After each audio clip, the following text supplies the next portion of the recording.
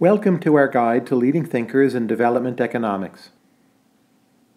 Why look at leading thinkers rather than just studying the material itself? First, it's important to know where development economics came from. Second, it's interesting to know who did it and what does the career of a development economist look like, what makes for an important contribution.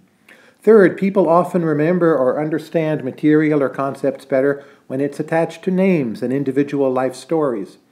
Fourth, a lot of the concepts in this section you can find in other video units, but to hear it again in a different language or with a different framing is often a good way of learning or getting a deeper understanding of the material.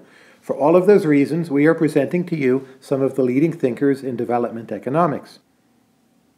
These video units are just an introduction, and we encourage you to follow up using sources like scholar.google.com, Wikipedia, general web search. There are plenty of available free resources about virtually all of these thinkers. Before we move to the individuals themselves, just a few closing points. First, no one has all the answers.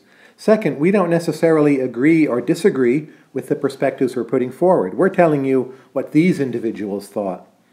Third, this is an incomplete list by its very nature. So if you're looking at the names and you don't see your own name on it, well, we're working on it. Development economics is progressing, and our collection of leading development economists will progress as well.